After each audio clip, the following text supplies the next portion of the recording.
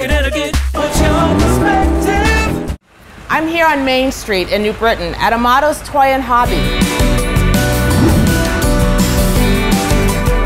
where kids and the young at heart come for a good time. Ooh! Oh. There you go. I got my box of farts and I got my chicken. I think we're good.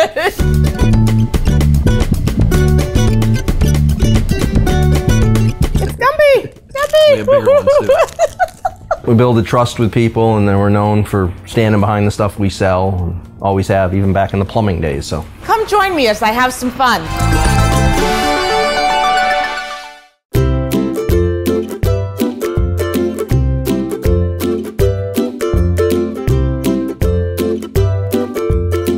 hi, Alika. Welcome to Amatos. Hi, Steve. Hi. How you doing?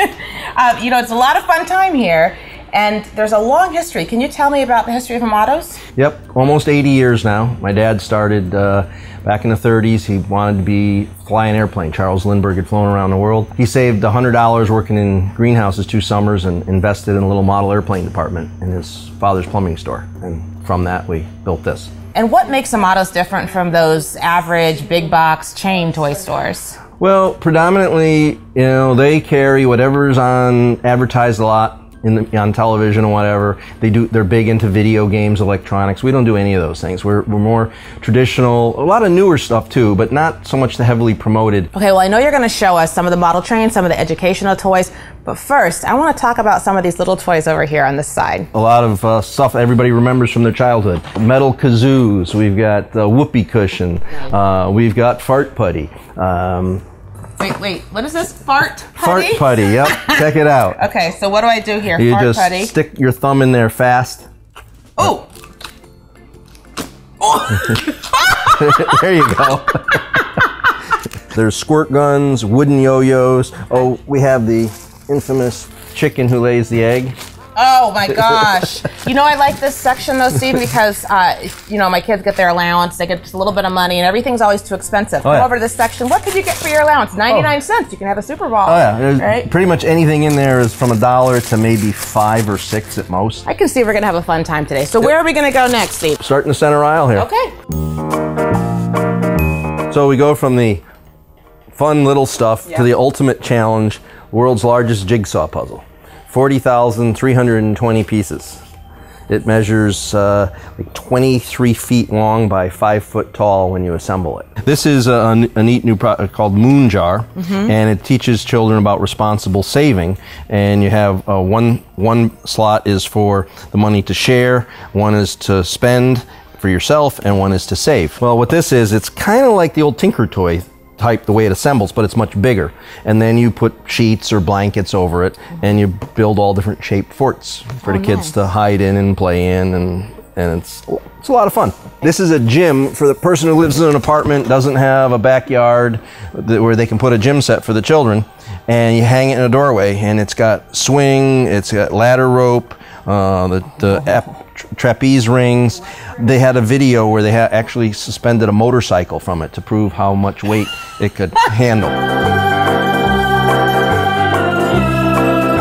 So this is Lego. We have loads and loads of Lego. Fun stuff, people love it. We also carry a few other Lego compatible type things, like these Meeper bots. You can build Lego bricks on them. They make little radio control vehicles, and then you can build something on the radio control base and run it around. Opposite of that, I see some board games. Yes, board games. We do a lot with board games.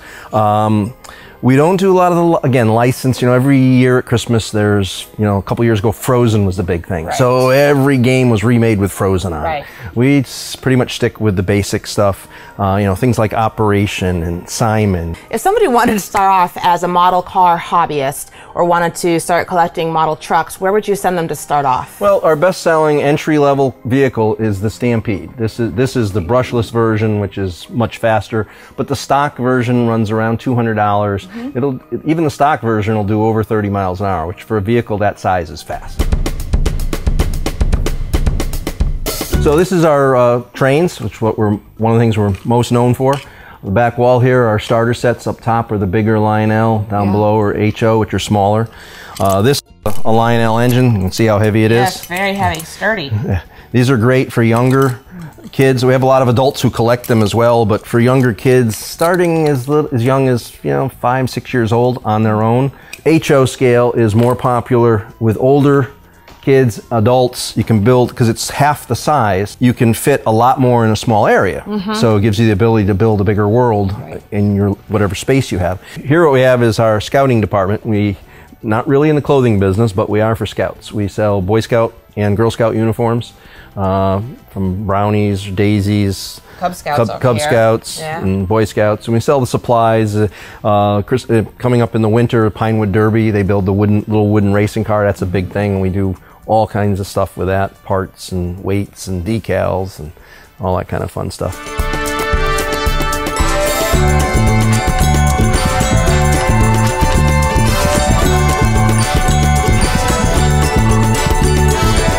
Toys galore and so much more. Well, that's my perspective. Hey, Connecticut, what's your perspective? Amatos Toy and Hobby, Main Street in New Britain. Bye-bye.